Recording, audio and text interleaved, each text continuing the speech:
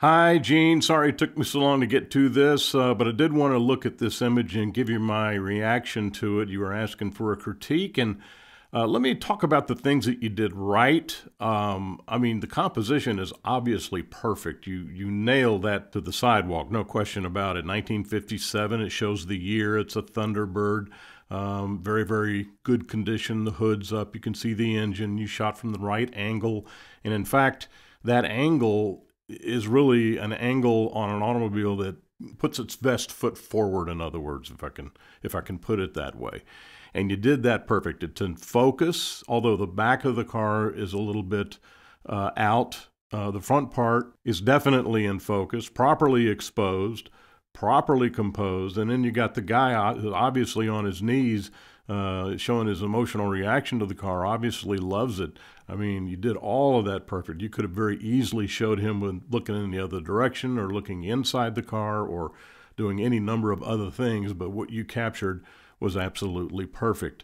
Now, the thing that I reflect on when I look at this is its surroundings. This appears to be, it's on a city street.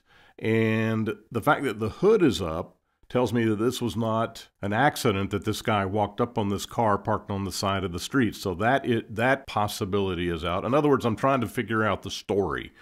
Is I guess what I'm trying to do.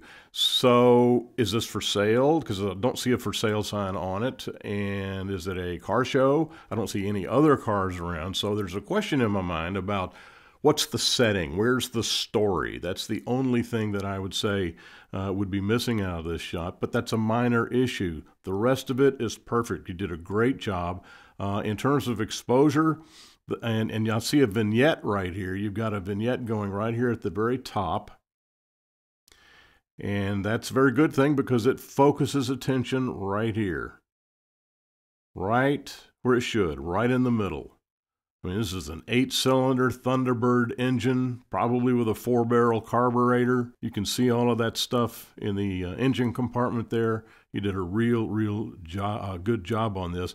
The other thing you might consider, and this is just subjective, purely subjective, but bringing out a little bit of detail out of the dark areas, if for no other reason, just to give yourself some more detail on the engines. I'm going to try to do that here in just a minute. Let's do this in camera raw.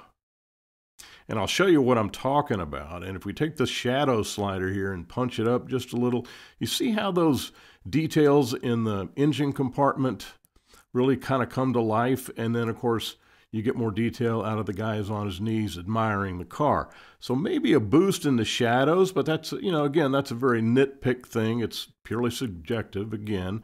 But I would leave it right about there and call it a day. So I'm going to go ahead and hit OK. But really, everything else about this image is perfect. You did a really good job.